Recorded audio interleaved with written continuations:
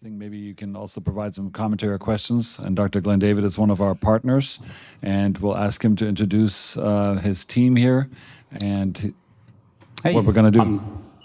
Dr. Gavin Nixon, our fellow here at Swedish Neuroscience Institute, doing an interventional spine fellowship. Thanks for having us. We're going to be going over some of the techniques used for kyphoplasty, as well as going over the tumor ablation product and approach with some of the products we have that are newer and upcoming with the Stryker module.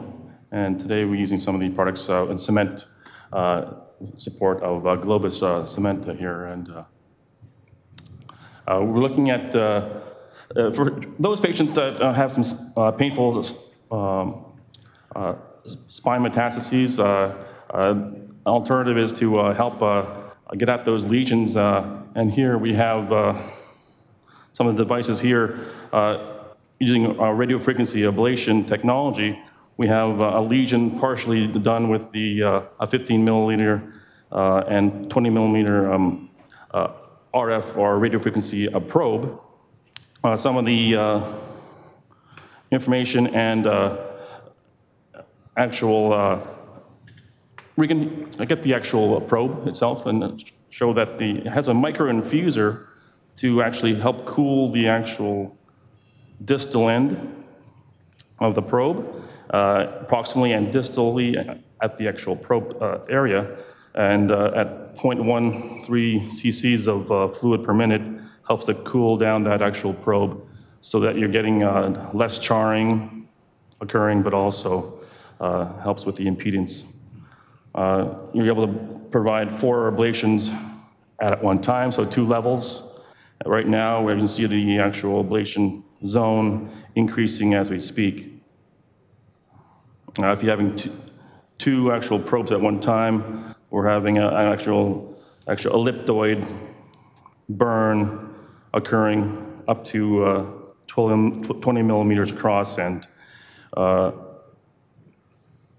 depth-wise at 31 millimeters. So a good option to help get at those bony metastases that are painful for the patient, then move on to helping provide some stability and structure with the cement and kyphoplasty. Okay. As you can see, the zone slowly but surely increasing as we speak in this gelatinous demonstration. Hey Glenn, it's Amir here. Just wanted to hear a little bit about what's the typical patient that gets referred to you for this type of intervention? So I can't quite hear in the lab here your question, Amir, sorry. Let's see, how about now? Yep. Yeah, I can hear you better now. Go ahead. Just wanted you to briefly speak on what's the kind of typical patient that gets referred to you for this kind of intervention? Yeah, a typical patient is a patient having maybe undergone or prior to some radiation, they're having severe, significant bony metastases. A lesion is quite a large lesion encompassing a lot of the actual vertebral body, or a very small piece of area that got very tender to percussion over that area. Targeting the area specifically with either doing one side or doing both sides. But finally, the patient is quite painful from the actual lesion itself. It may be a patient who has undergone radiation or not, and working with the radiation oncologist to make sure that we're giving adequate treatment for that actual tumor, and then providing some kyphoplasty product to help stabilize the actual fracture. Great, thank you. So in terms of the, we're going to some more of the kyphoplasty versus vertebroplasty. I know, like, in favor of, we're more in favor of having undergo a more kyphoplasty procedure. There's quite a bit of a cement leakage occurring with vertebroplasty, where you're just placing the needle into the vertebral body without creating any cavity or any type of tract for the cement to go to. So does vertebroplasty have some level of room and usage? Maybe for those patients where the fracture is so severe that you're not able to create any significant cavity, but maybe in those patients where the bone is quite soft, so that you're able to get into the area quite easily just using the needle. But in most part, we're mainly using kyphoplasty type of procedure because of the high significant rate of leakage occurring with vertebroplasty type of approach.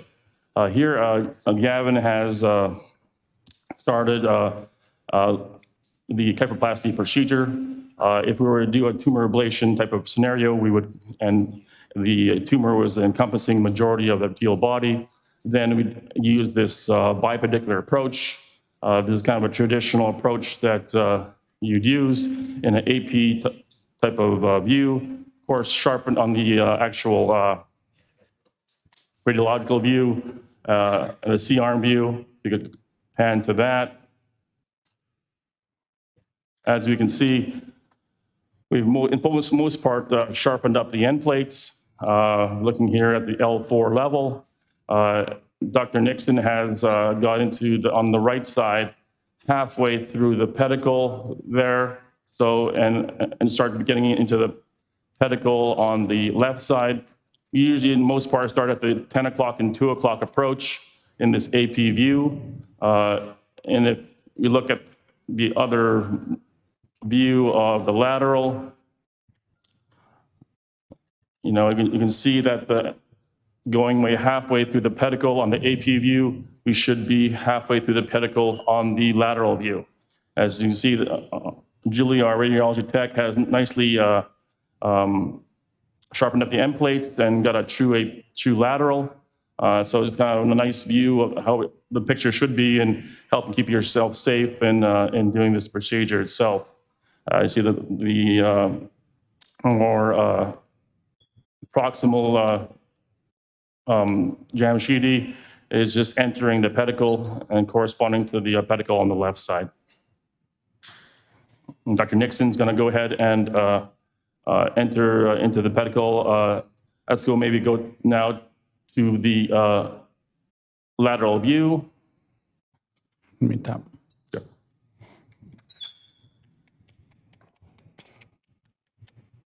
Let's go lateral.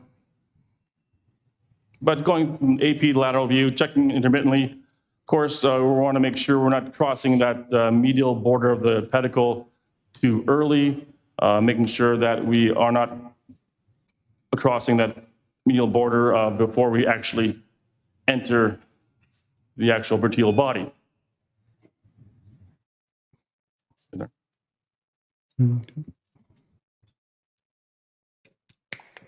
So Glenn, as you're placing these Jamshidis, I know there are times when there are patients we have that may be poor surgical candidates. Yeah. And we're trying to get them a little bit of pain control. Is there a situation in terms of there being too much tumor burden or, osteolysis that you feel like you get a little bit nervous? Or where is that kind of line when we want to avoid kyphoplasty type procedure? Sure. Go ahead. Yeah, in terms of and the burns itself, help to really plan out the size of the burn by making sure you're staying within the ablation zones of the actual probe that you're using, and helping plan out where that tumor is, and so you're adequately getting after it without putting the patient at risk, of course. You're looking at making sure that the lesion's too proximal. Maybe you want to stay away from that, too proximal to the spinal canal, making sure you maybe want to stay away from that type of lesion, and making sure that the ablation zone doesn't come anywhere close to the spinal canal. But there's actual noted actual ablation zones created by the actual probes that are known. So we're using that to make sure we're planning these out well, and making sure that the actual probe itself doesn't go beyond the area that we were trying to plan for. Yeah, so it's adequate planning, making sure that the actual area itself is a decent size and able to withstand ablation zone without causing significant problems to the patient. Okay. So you're halfway through here. We're close there. So halfway on both sides, on the right side, coming a little more towards the medial line. Let's go up to the medial line and see where we're at. Go ahead, Dr. Nixon. Picture there. As you see, Dr. Nixon is mainly trying to aim towards the opposite corner diagonally. Picture. Picture. He's using the Picture. bevel device to help provide a little more direction to his Shamshidi. Picture. Picture. As you see, he's getting closer to that medial line. We'll get up to the medial line on the other side. Picture. Picture. Picture. Great. He's up to that medial line. Let's go now to the lateral and see where we're at. If you want to pan back to the table where the radio frequency ablation is at, and see now we're encompassing pretty much a large amount of the vertebral body for those areas where you're having quite a large tumor lesion within the body itself.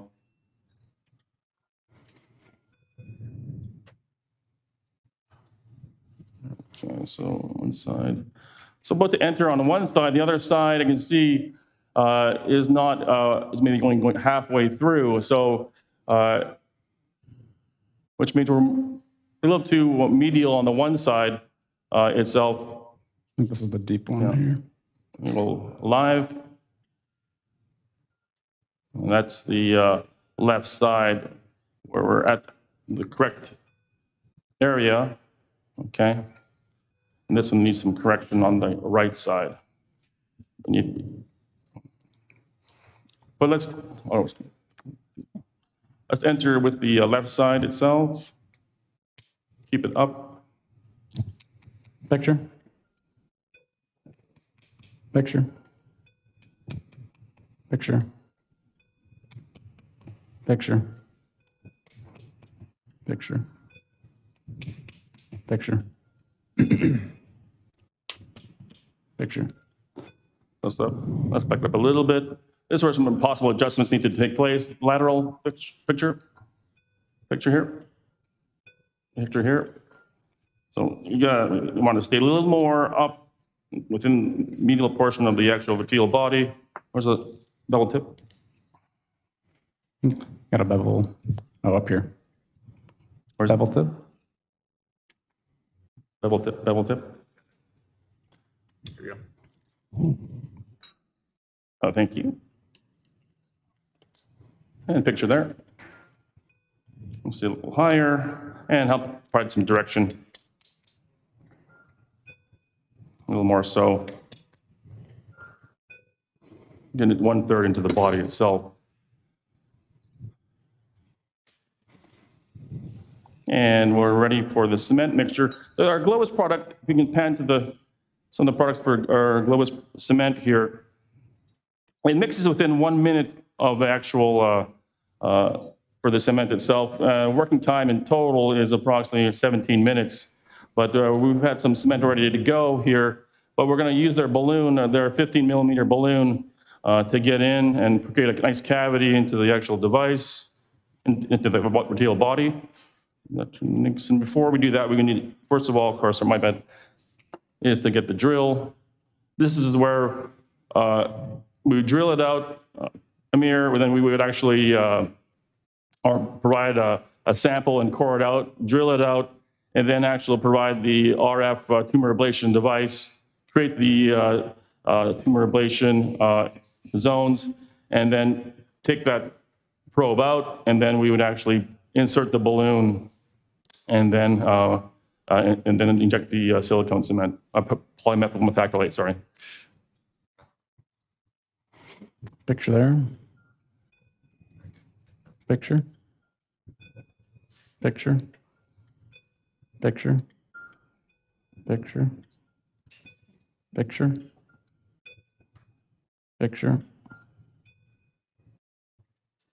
Picture. Picture there. Back it up a little bit. No, leave it in. No. So in terms of actually how we'd actually plan it out as well, and how large of a lesion we would burn, using the drill, there are actually markers within the drill to help measure the actual device itself. Regan, get the actual needle, show the audience the actual size per drill we'd use for how to size out the probe.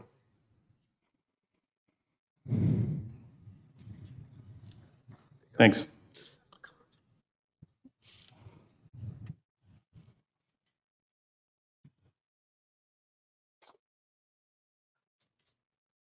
So you can see it's color coded more towards the proximal end. Blue would be more the 50 millimeter balloon, and at the orange end, or the 20 millimeter balloon. Forgive me, the 15 millimeter RF probe versus the 20 millimeter RF probe that's used to help size the actual lesion created. Place that in. Lateral there, picture.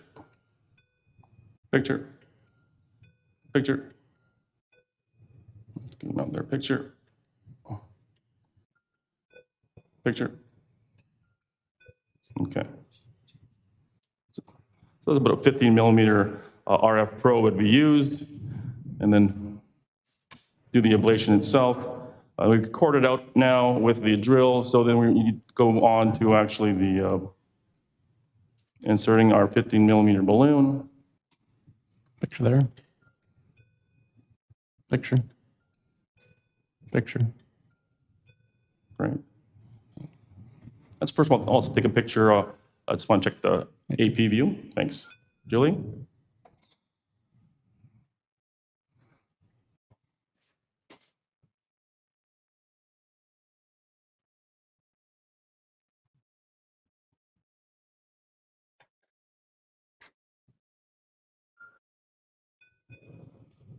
Okay. Excellent. That's nice view of the lateral AP view of the actual balloon. Let's go lateral now.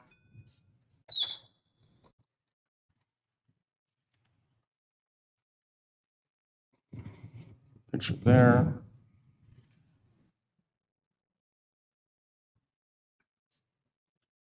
And open up the WAG for me. We're just going to WAG to help sharpen that end plate view. Let's go a little more south. Picture there. And picture there. Great. Lock it. Oh, actually live for me.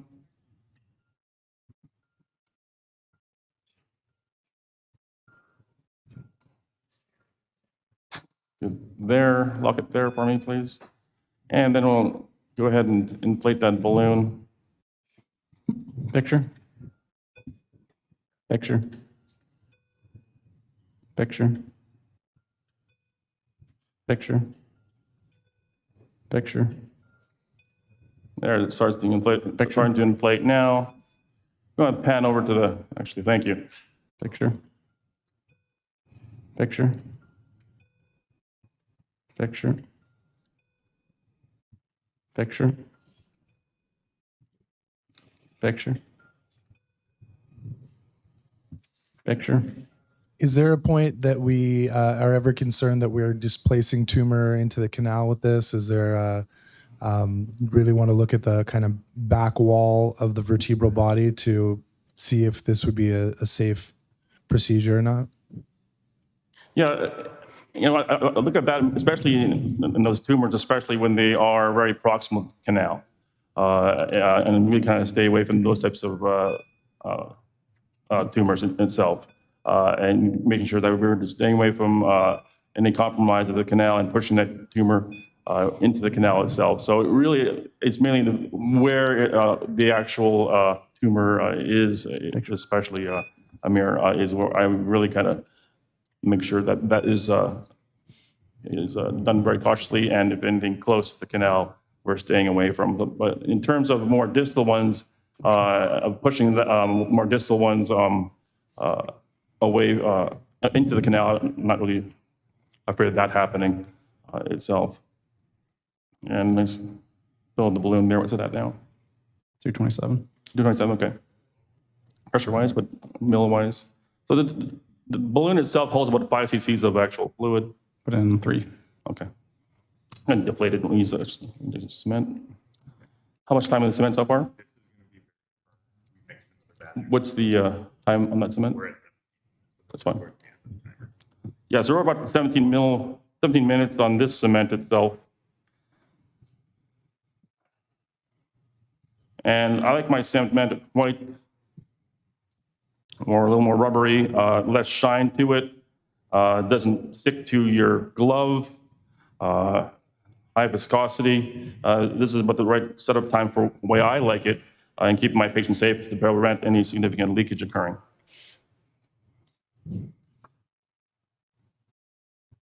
Gavin, you want to go ahead? Okay. Picture there. Picture there. Push through. Picture. Picture. We have a slide for some different cements that are available. Picture. If you look at our Fortress Globus product here, setting time of 5 to 10 minutes. Working time, in this case, we're looking at already 17 minutes, and it's working very well still. But quite a high viscosity cement, and some of the other ones that are used more favorably with high viscosity itself. A Stryker one, setup time is also a minute time, but working time is also about 18 minutes itself. But a nice viscosity, and I prefer high viscosity cements as compared to low viscosity, less leakage. And really, I can't stress enough the importance of making sure that the cement is actually an adequate viscosity before you put it in. But Gavin, go ahead and inject. See it fill the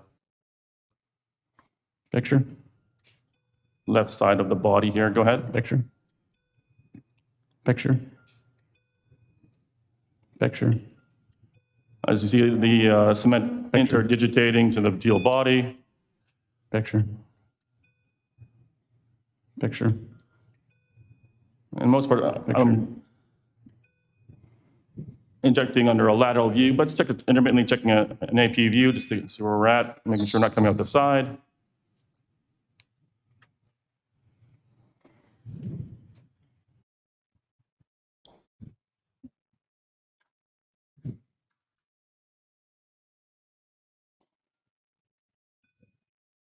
Okay, quite a bit more you can put in. Okay.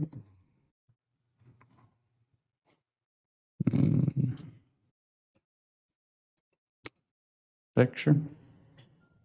Great, let's go back to the lateral view. Thanks, Julie. All right. So we would fill as much as possible, making stay away from the superior and inferior end plates, staying from the anterior border, wanting that cement to fill anterior to posterior and overall, and injecting that cement more distally. Push it in further. Yeah.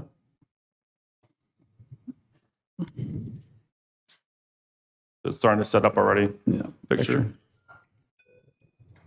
Picture. A little bit beyond the working time now of the actual cement, but Dr. Nixon's putting his muscle into it. Getting a little bit of a workout here. Let me know you want me to take over. Picture. Picture. Nice. I think you guys get the gist of it, though. But yeah, so I know these patients looking for tumor ablation. We're looking at the adequate patient or patient with more bony, painful mets, not improving after radiation or prior to the radiation being done, and then making sure you're stabilizing that epithelial body very helpful to the patient itself. Amir, any other questions for us, concerns? No, that was a great demonstration. Really appreciate it. Dr. Mendel, any additional comments? Yeah, I'm curious to know who makes the call as to the need for ablation versus no ablation on the case? Is it you that makes the call? Is it in conjunction with the radiation oncologist a lot of times, as well as our spine tumor surgeons, Dr. Skuin, Dr. Chapman, and looking out for the appropriate patient. But collaboration, Dr. Mendel, I think is the best way to help these patients, where you think that the actual case is where the patient can be helped. Dr. Chapman and I have had shared patients and collaborated on patients where this type of with Swedish Neuroscience Institute and the Seattle Science Foundation. Sorry, a little background. I think it's there. never.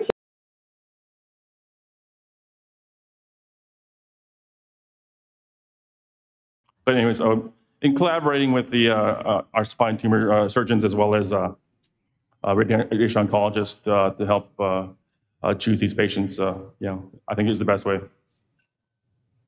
Yeah, I think it's still out there as to the indication for ablation versus radiation, right? And so I'm still not sure if it's a procedure looking for indication or indication looking for procedure. Yeah. It's always come up as to ablation versus radiosurgery, conventional radiation, and those things, in my mind, are not that clear yet. Also, I've had cases where the patient does not want to undergo radiation. And how do we help these patients who palliatively, Dr. Mendel, I think is a point to make made as well. Is it adequate to just do kyphoplasty on those patients to help stabilize the fracture? I think there's certain indications that we still help these patients where radiation is not appropriate or not wanted in their end-of-life type of scenarios.